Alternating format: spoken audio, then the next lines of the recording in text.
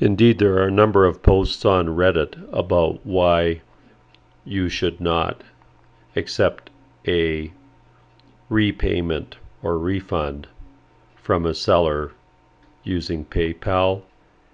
Just any quick Google search will return lots of results.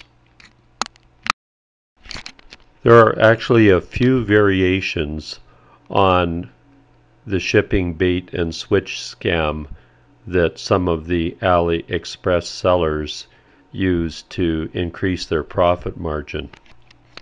This method of the shipping bait and switch scam is now becoming more popular and prevalent.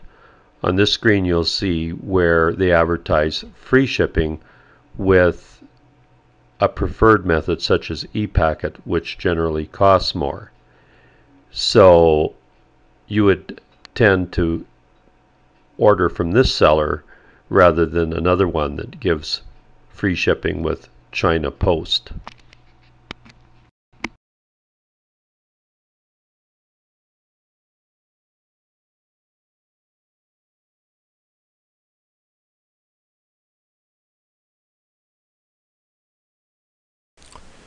Now here's a couple of things that you have to watch out for when you're making your order for an item that is inconsistent in the model.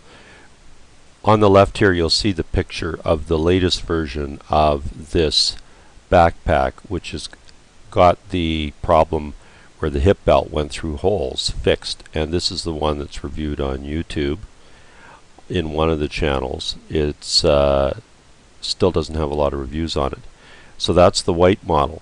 Now here is the newer version of the black model, and you can see that if you went over here and clicked on one of the icons for the X-Pack black large model, it looks different, and the reason for that is this is the previous older style of pack, which is not what you're going to be after. Then you come over here to pick your model, and what happens is some of them are grayed out. This is a convenient issue that an honest seller will use to remove it so you can't order it. When I made the order, I had this white pack showing over here, and I came over here and the black X-Pack large was still showing as being available here, which was right over here. And so I selected that and ordered that. Of course, the seller hadn't had this for what appears to be quite a long time, and it was still listing some as being available. You can see now that that is grayed out. That is what you have to watch out for.